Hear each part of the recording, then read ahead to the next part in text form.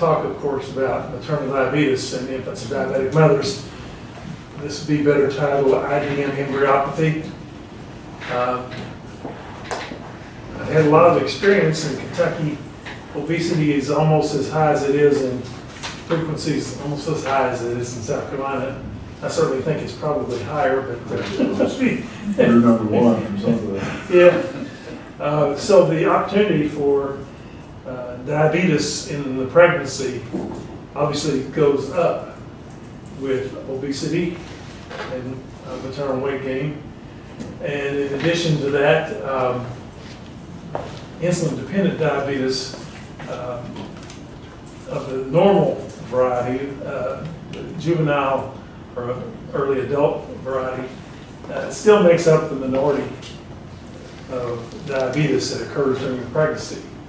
So that you're still dealing with mostly obese mothers who have problems with their sugar. And there's a lot of myths about that. I'd like to talk a little bit about that as we go along relative to birth defects. This is a picture from an article that two of my fellows and myself put together in the early 80s. And we tended to focus more in this article on severe cases. Because up until that point, with a few exceptions, people didn't pay much attention to severe cases. They would report cases with absence of the sacrum, some with femoral hypoplasia, and then some with congenital heart defects. But it really wasn't well known before this article that maternal diabetes can cause very severe problems. And as you can see, in this particular child, there's multiple rib defects. Sometimes they're bifid, sometimes they're missing. And this, of course, causes the chest to be very deformed. It may impact respirations. And you can see in this child also there's limb abnormalities. So the upper limbs, the radial bones seem to be hypoplastic. In this child, the femurs are abnormal. One's bowed or bent, but is not missing. And you can see even with this extreme involvement of the skeleton, when you would expect the thing that brought attention to diabetes, that being sacral agenesis, to be present, well, it's not. You have a nice formed sacrum here. So diabetes, it doesn't play by any rules that we know in regards to drug or other types of chemical problems or maternal problems. It is often asymmetric. It can be mild or severe. One part of the body can be severe, another part be mild. And then, of course, they can, one of the major manifestations is hairy ears, which causes no problem and disappears after a while. But this child's mother was a gestational diabetic, not requiring insulin. So those of you who've been told that gestational diabetes is something that does not cause birth defects, better change your minds. And it's also important to remember that probably up to 40% of gestational diabetics 10 years after they've delivered will have sugar problems and or overt diabetes. So when we're saying gestational diabetes, we're actually saying that there's a potential there that there's actually overt diabetes going on. And some of those women, of course, who are gestational diabetics require insulin. And those individuals that require insulin and can't be treated by diet or pill therapy tell you already that there's a major issue with their problems in their future in regards to diabetes. Dr. Hall, can I stop you for a second? Yes. So this example you're saying is very severe, and you're saying it doesn't covers a broad spectrum of malformations, but you're saying the classic, or what's recognized as a classic malformation, is agenesis of the sacrum. That's what brought attention to that, because That's a very rare defect. And people started paying attention to those children born with absence of the sacrum, and they happened to notice that some of the mothers were diabetic. And that started to bring attention to that. And so for many years, people thought that sacral agenesis was the main feature of the embryopathy, when in fact it's one of the lowest frequency features. So only the fetuses or children of the mothers who have diabetes will have a possibility of having this. But what about the mothers who are obese or have very high BMI? If they don't have signs of diabetes, they would not have, this. Okay. But there is some evidence that very morbidly obese mothers, besides having a high frequency of prematurity in their children and respiratory distress because of that prematurity, have an increased frequency of neural tube defects and cardiac defects. But that's not proven. This pre-gestational diabetes, which they call pre-gestational diabetes. Well, to address that point, they've actually done pre-gestational treatment on mothers who were at risk of having diabetes. And that reduced, but didn't eliminate, birth defects in their children. So some of those children still had macrosomia. So they were large children. One of the things about the children who are just large is they may predate the diabetes causing birth defects in subsequent children. So you always pay close attention to mothers who have very big babies. That may be the first sign, even though there's no other problems, of future risk.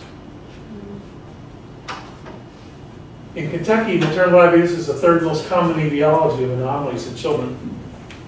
And it's similar to that frequency in all the states that have an obesity and diabetic problem.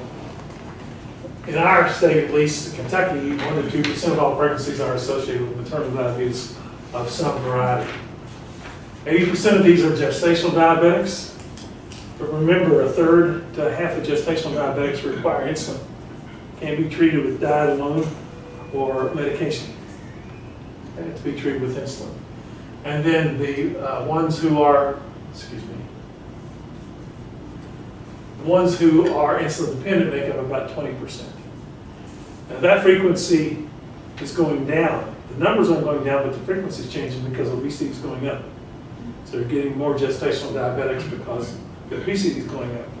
The insulin dependent diabetics are not going up. So it might be, if we did a study today, it might be 85% are gestational diabetics and 15% are insulin-dependent diabetics.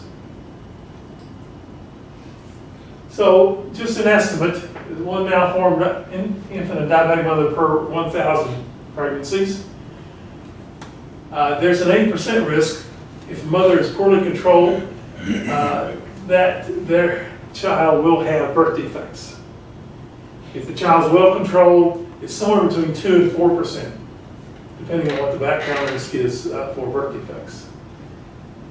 Also, it's important to know that the stillbirth frequency is increased in frequency in infants and diabetic mothers.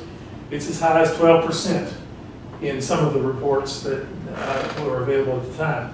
In non-IDM pregnancies, it's 1.2%. So there's something going on in these pregnancies that increases the stillbirth rate.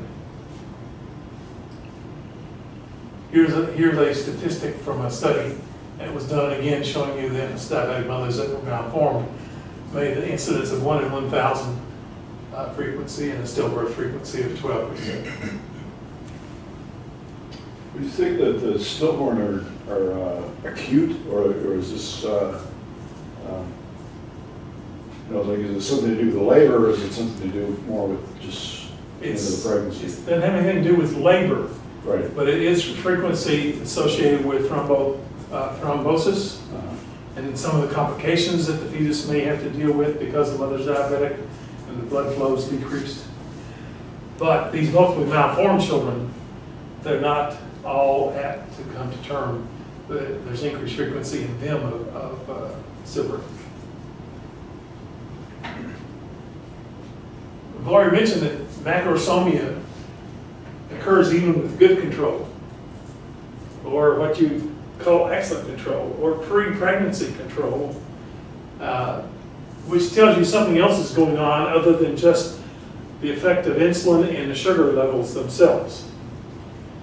If we could determine how maternal diabetes causing birth defects turn the world of teratogens and how they cause problems on its head, because it has everything, every dynamic. It's a soap opera of teratology. And if we understood it better, we'd understand a lot of other ways that chemicals and drugs can cause teratogenesis. As you know, of course, even a child who doesn't have birth defects but is hypoglycemic can have birth damage as well. I didn't mention it, but one of the things to keep in mind is children with multiple anomalies because the mother's diabetic are not macrosomic. They're either normal or small. So it's very uncommon to have a macrosomic child with multiple birth defects. And the mother under good control. Some of the other problems here, you see thrombosis.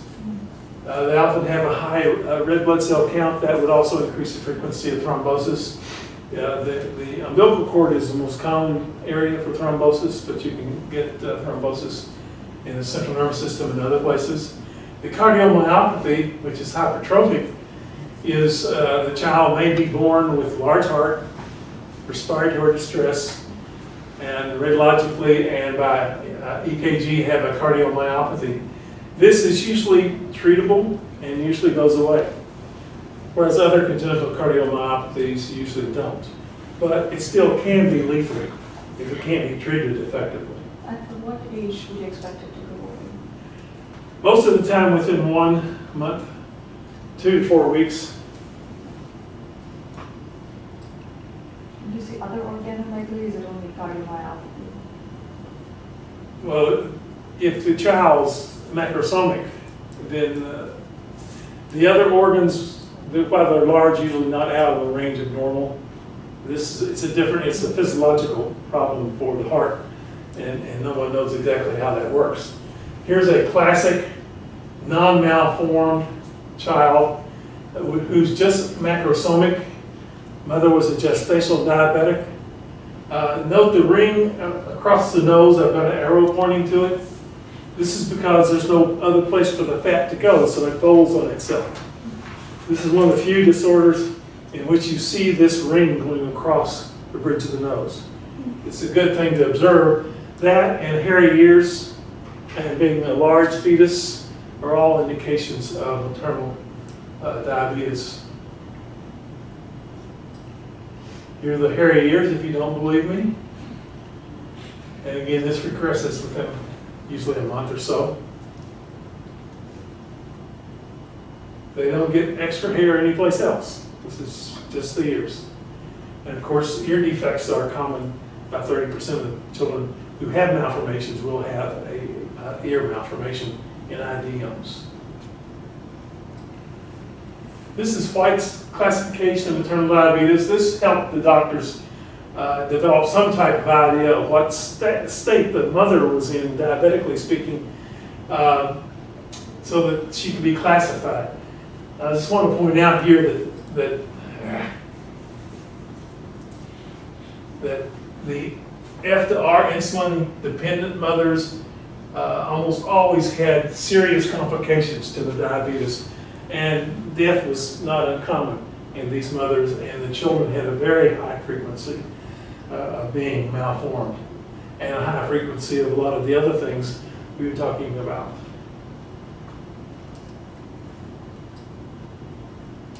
Hemoglobin 1c does have some predictive value, and you can see the levels here in 2 different studies.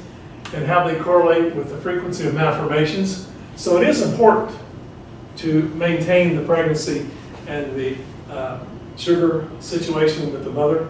It does reduce the risk, but in no way does it eliminate the risk through factors that we really can't identify at this point.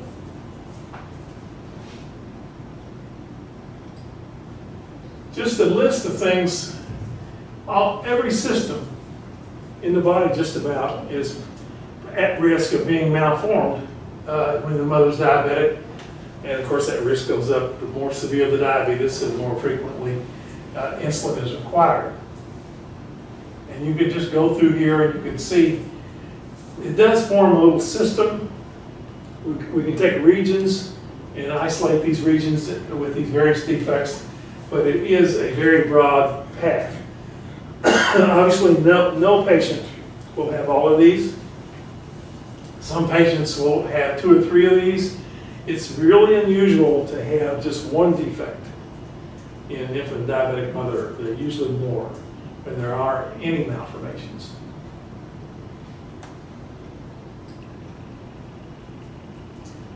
And looking at that list, are you going to discuss how those traits present in adulthood? Or, I mean, some of them are obvious.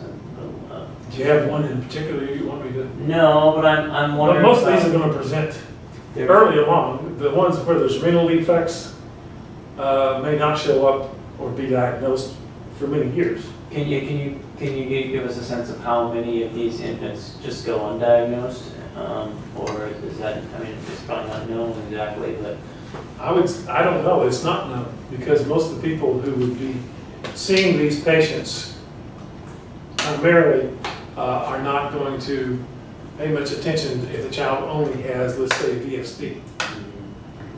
And that's why I say it is helpful if the children have more than one defect that's known to be associated with diabetes. Those that have single ones, or other things that people won't even think about. Polydactyly, for instance, the preaxial polydactyly of the thumb. If that is the only feature, or if there's a heart problem, someone might think, well, this is a syndrome, but they won't think of diabetes. I guess that's what I'm going is, it seems like patients these days more and more are going to be, when they're stumped, it's going to go to exome, but really it's all about the gestational period. Exactly, that's a very important thing relative to, in particular, teratogenesis, is the gestational time and taking a good history. Now, some of the things that the baby may have might have you in your own mind ask the mother a very directed question that will bring out whether some of these defects were present or not. Here you see the hairy ear, very mild descriptor. Here you see a child, look how small the buttocks are. They're that small because there's no sacrum there, and the nerves that go to the buttocks are underdeveloped. The spine actually stops here. There's no sacrum, and so this can be missed, by the way, for many months and occasionally years. I've seen it missed for as long as 12 years. Because no one pays much attention, says, oh, he's got a tiny tush, and that's it. But why, doctor, does he continue to have these frequent urinary tract infections? Well, because the bladder isn't functioning normally, or the kidney's malformed, and it's not picked up until someone x-rays the spine or does urinary tract evaluations. The polydactyly is always pre-axial. So it's always the thumb side and always the big toe side. Why? I have no idea. We knew that. We really know a little bit more about polydactyly. But it's just very typical of infants and diabetic mothers. Sometimes this extra digit comes off down here, off the middle part of the foot.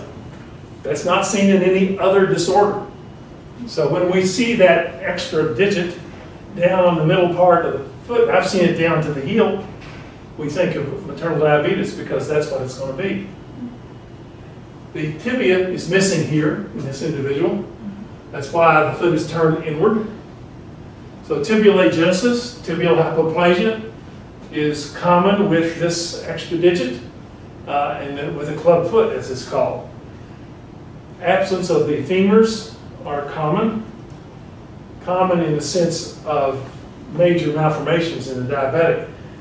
They're not common if you had 100 patients who had malformations because of diabetes. They might make up 5% of the cases. And then that absence sacrum would be a little bit less frequent. Some of these other things that we were talking about are much more frequent. See another child with the crease across the bridge of the nose. And are the agenesis and the extra digits primarily in lower extremity, or is that? They're usually upper and lower. Yeah. You don't usually get forelimb preaxial polydactyly. It'll frequently be just feet or just hands. Occasionally, you'll see it in one hand and then on the foot on the opposite side. Again, doesn't play any embryological patterns. It's just all across the board. Here's a child who has a small, slightly malformed ear, small mandible, had a cleft palate. So these children can present as Pierre-Robin sequence as well. So people, again, if there's maternal diabetes in the pregnancy, then there would be other features. Now, I don't see in this child extra hairy earlobes, so that might not be a clue, but there might be spinal defects or rib defects or lower extremity defects. But there's about 8 or 10 syndromes, I think I've got a list of those later, that can be confused as infants of diabetic mothers, or infants of diabetic mothers can be confused with those disorders.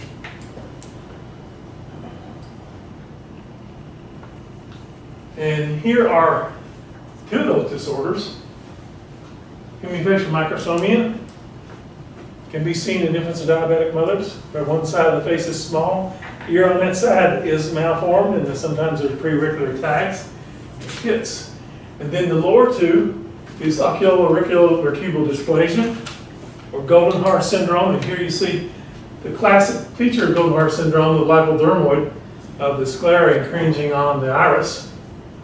This has been reported in some 8 to 10 cases, and it seems to be real, but that's not enough cases, given the number of IDM embryopathy cases, to really make that conclude or make that true, but it is important. You see in the upper left-hand corner the cleft lip and palate can be found. Cleft lip alone can be found, and cleft palate alone can be found. So again, a multitude of defects, singularly or multiple. Is there any kind of difference between mothers who are hypoglycemic or hyperglycemic? You mean the mothers? I don't know the answer to that. Most of them are going to be hyperglycemic, or in the early stages maybe hypoglycemic because they're putting out a lot of insulin to break down the sugar. But the defects don't seem to relate to the mother's hypo versus hyperglycemic state. Most of them are hyper. Early along. Early. Later, they could be normal or hypoglycemic, or they could fluctuate in the same 24-hour period.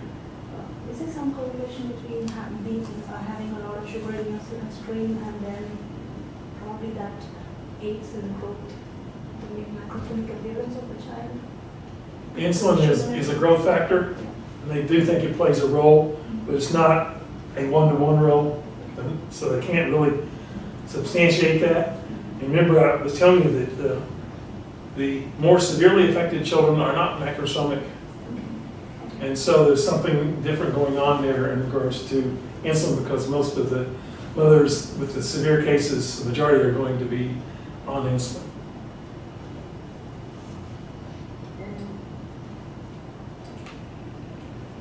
The patterns are really not patterns in a true sense.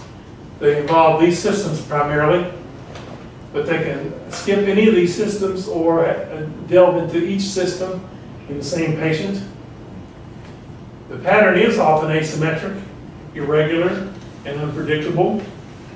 Often the absence of the sacrum is associated with absence or hypoplasia of the femur.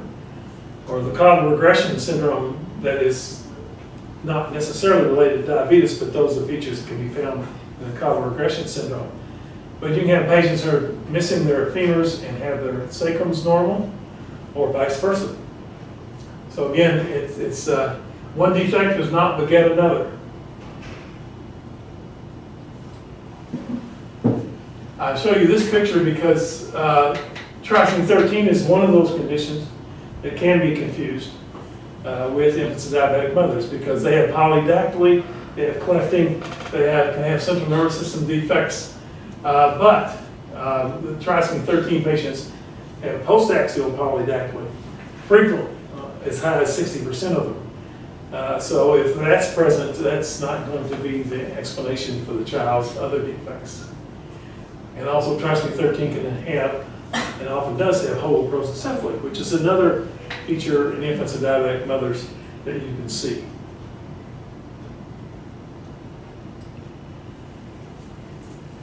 Encephaloceles are found in infants and diabetic mothers with increasing frequency. They are usually occipital, not always, but usually. You can see this child has hypoplastic radius. You can see how the hand angulates towards where the radius would have been.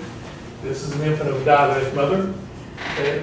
They can have regular spina bifida, and myelomeningocele as well.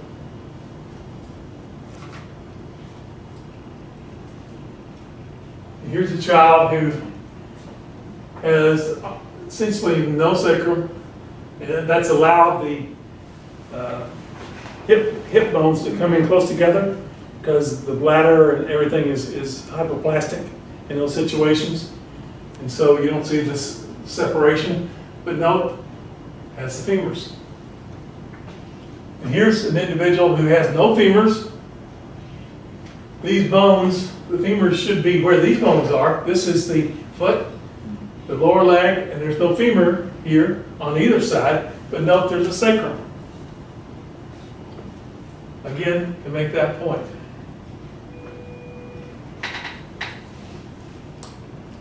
Other people in other countries have identified that gestational diabetics and insulin-dependent diabetic mothers all have an increased frequency of birth defects in their children, but just much higher in insulin-dependent diabetic mothers.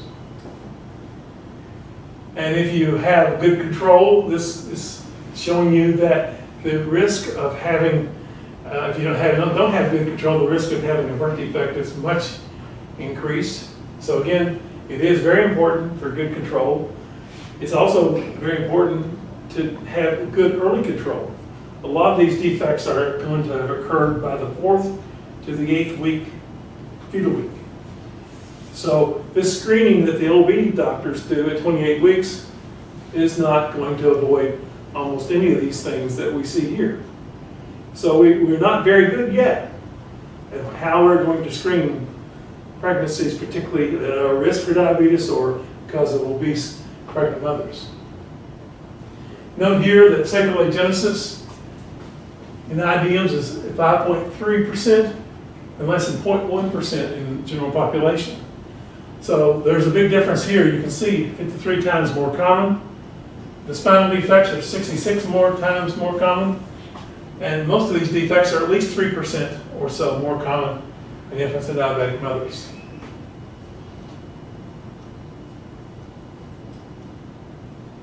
This is other parts of the body, but no, it's the same parts, but showing you essentially the same thing.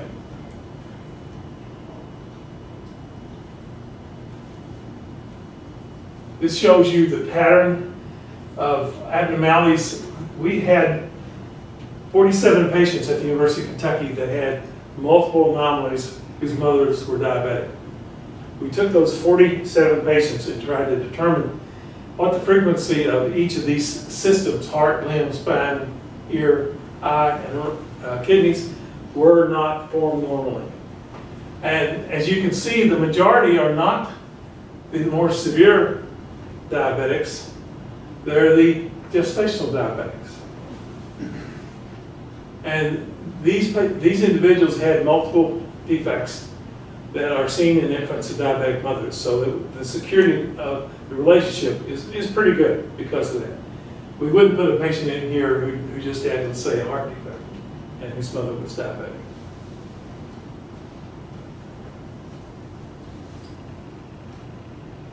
Here's this child was a twin, and identical twins have a very high concordance. Non-identical twins don't. So that tells us that there is some genetic implications to how these babies respond to maternal diabetes. Note the extra digit with the tibia being missing, and note that it's down on the foot. Here's another one with the extra digit bent over, and note that these are all preaxial. No tibia here. And you can see the small mandible. The femoral hypoplasia, unusual facies syndrome, was reported by myself and Dr. Diddle in San Francisco, and David Smith and others. And what we found out is that 2/3 of the patients' mothers were not diabetic, but 1/3 were. So there's obviously other causes for this pattern, but the largest known cause is maternal diabetes.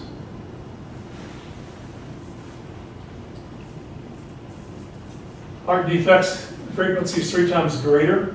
The types of heart problems don't usually involve the valves, but they run the gamut of other defects. And one thing I want to point out to you is that situs inversus is increased in frequency in infants and diabetic mothers.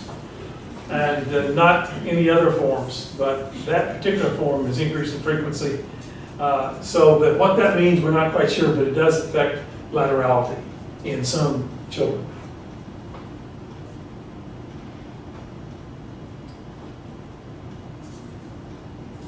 These gestational IDM anomalies compare with anomalies of non-diabetic mothers. And even among gestational diabetics compared with non-diabetic mothers, there's an increased frequency of birth defects. And that held up for the whole prosencephaly, spine defects, and urinary defects. This is not my study. Boris Kusov in Florida is the one who reported this.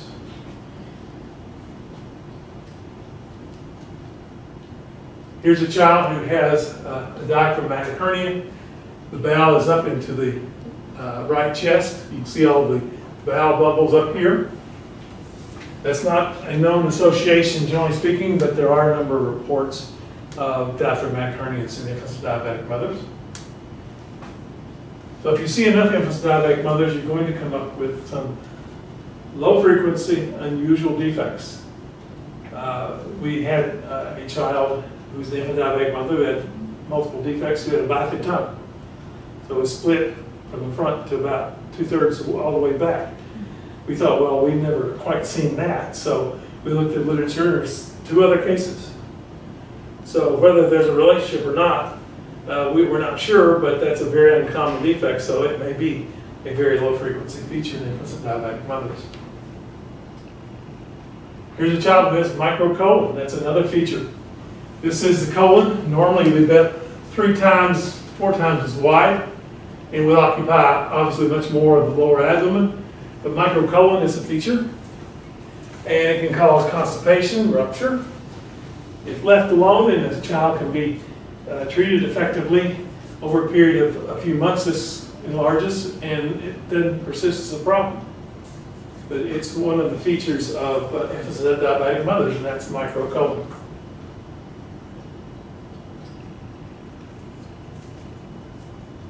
The cause of the dysmorphology that we see in IDMs is not established.